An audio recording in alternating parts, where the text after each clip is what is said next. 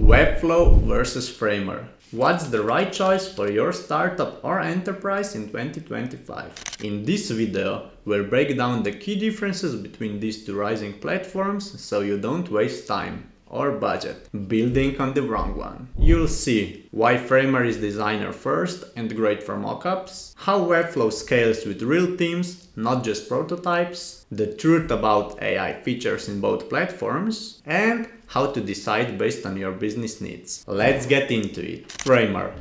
Designer first, prototype driven. Framer is basically the middle child between Figma and Webflow. It's built for designers, not marketers, not developers. If your workflow already lives in Figma, Framer feels familiar. Drag and drop interface that mimics Figma's layout engine. Ideal for solo designers and small teams wanting control over visuals. Great for animations, visual polish and fast mockups. But here's the catch. You'll hit a ceiling with customization. Developers can't easily extend it. CMS is basic, and roles or permissions are weak. Framer is great if you're a visual designer owning the whole site. But if you're trying to scale marketing efforts with multiple stakeholders, it starts to crack, since it doesn't have the advanced capabilities most of these companies require. Webflow, on the other hand, takes a different path. Webflow,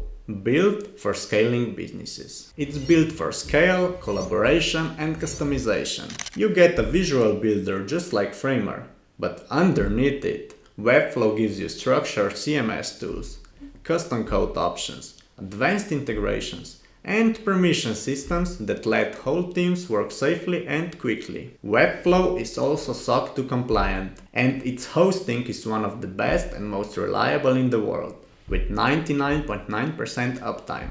Ideal for big companies where every minute of downtime means thousands of dollars lost in sales. It's why our clients like Stripe, Jasper, Kajabi and Sequoia all use Webflow to scale digital experiences. It's basically a no contest when it comes to Webflow versus Framer for SaaS or enterprise. For startups, that means you can launch fast and keep moving fast. For enterprises, it means scale, security and team collaboration that actually works. So if you want clean, fast, extensible websites, a design system that developers can build on, integration with tools like HubSpot, Segment or Salesforce, Webflow is the way to go. And if you need help launching or improving your site on Webflow, you can click the link below and we at Flowout can help you out. AI integration. Different goals, different users. Both platforms are building AI features, but with different end users in mind. Framer leans into AI as a design assistant. Want a landing page with a specific vibe?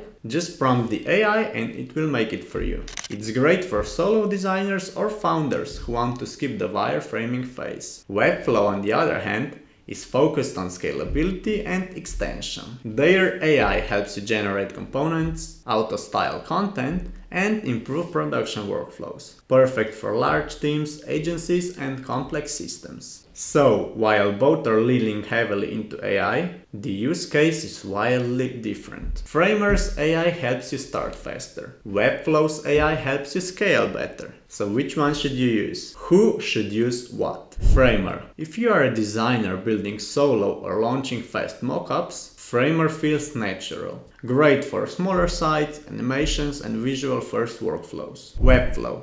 If you are running a business with multiple teams, especially in SaaS, enterprise or agency, Webflow wins on scale, stability and flexibility. Most enterprise teams don't even consider Framer. Webflow leads in performance, structure and real-world functionality. Now, okay, Framer is not meant for bigger companies, but what about Wix? They have been doing moves to cater to that audience more. So in the next video, I'm going to go through the full comparison between Wix and Webflow and which one to use as a SaaS or enterprise company. Click here to watch that next and I'll see you in the next video.